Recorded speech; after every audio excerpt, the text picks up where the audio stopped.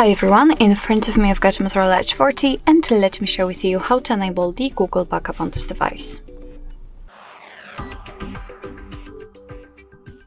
So first of all we have to find and to open the settings, and then let's scroll down to the very bottom to find the system.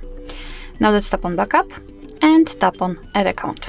Make sure that you've got the internet connection because it is required, and from this step you can either create a new account if you do not have your own yet, or simply type your email or phone. So let me do it, and just a quick disclaimer, you do not have to enter the full email address, just the very first part of it before the @ symbol, because after tapping on next your device will autofill it. So right now let's enter the password, and let me do this out of the screen.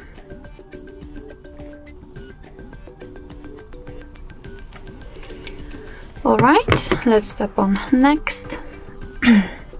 Here we've got Google Terms of Service and Privacy Policy, so of course you can read it, just tap on it and you've got the info, and let's tap on I agree after reading. And as you can see, we've got the section with the backup information, so you're able to use 15 GB of the Google account to back up apps and apps data, call history, contacts, device settings and text messages. Of course you can tap on more details to learn more. Your device will back up the data automatically whenever it will be connected with the Wi-Fi, will store it securely, and you can manage your backup whenever you want. So to finish everything, just tap on turn on.